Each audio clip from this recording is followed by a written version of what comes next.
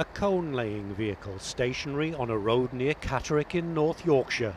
One of its cameras shows the road behind, another the maintenance men on the back of the truck.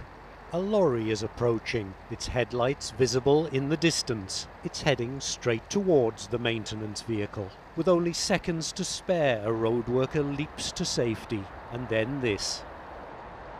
The impact shunts the highways vehicle 50 yards down the road. It's incredible, and unfortunately it's happening more and more times across the country. The locations are different, the timings are different, the weather, the traffic flows are different, but we're still seeing vehicles hit the back of this vehicle, and it beggars belief.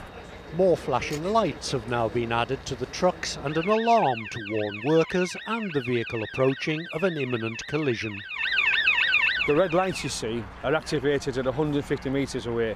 It's a red light, it's another physical stimulus that hopefully the driver will see and take the action required. Secondary is an audio warning for the road workers to say you've got potentially 3 seconds now to take some action.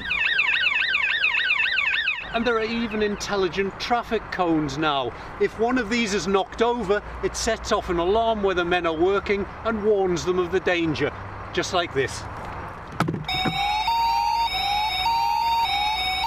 It's scenes like this that the Highways Agency and its contractors are doing all they can to prevent. The vast majority of drivers and motorists are careful, they're considerate, and it's in their own interest to be so.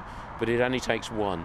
It only takes one who's just drowsy and nodding off, and the consequences are absolutely horrific, and that's the bit we're trying to protect against. They know some of the reasons for the accidents, they certainly know the consequences.